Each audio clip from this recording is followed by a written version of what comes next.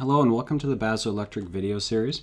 This video is going to show you how to implement Goose bits within a BE1-FLEX over IEC61850 communication. This example I've already set up just a super simple overcurrent scheme. I've got a time and an instantaneous overcurrent driving output 1. But maybe I want to block input from, let's say, a Goose point coming from somewhere else in the system, or if I want to also send that output status over that Goose network to, again, other devices, or maybe even trip a breaker over Goose messaging, which can be done with the Flex. Goose messaging is done with indicators in the Flex. We're looking at indicators, the exact same indicators as on the front HMI, if you're wanting to use those. If you want to use them, only for Goose messaging and not have them shown on the HMI, jump ahead a little bit. So maybe start with indicator 20. So let's just say Goose output 1, for example, if I want to name that. And you can create as many indicator outputs as you wish, and you can correlate any of them as you wish with Goose points. Similarly, remote indicators are going to be the other side of it. So those are going to be Goose inputs coming into the box. Input 1. I'll just create 2 or 3 of them here.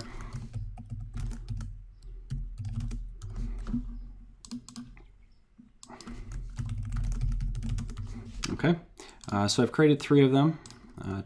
There's my third.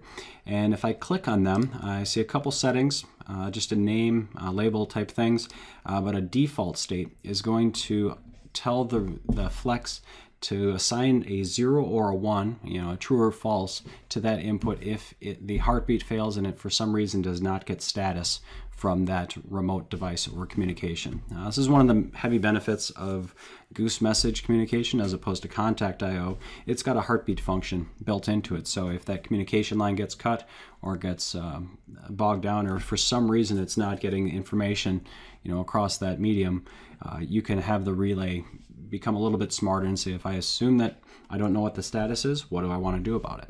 And that's that default state right there.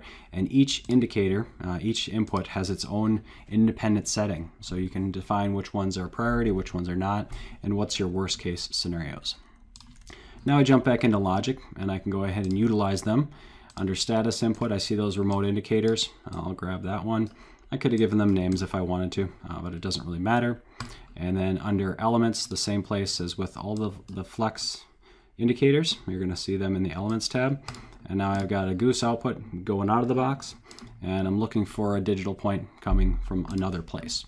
The last piece that we're going to do, and this is just general IEC61850 setup, is you're going to create a CID file, export that to some sort of substation configuration software, which is going to map those Goose points between different IEDs in the system. I think of it similarly to how AutoCAD is done for contact I/O. You're taking a point from device A and you're putting it into a point on device B.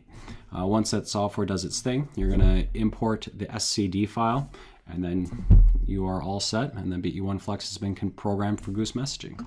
Thank you very much.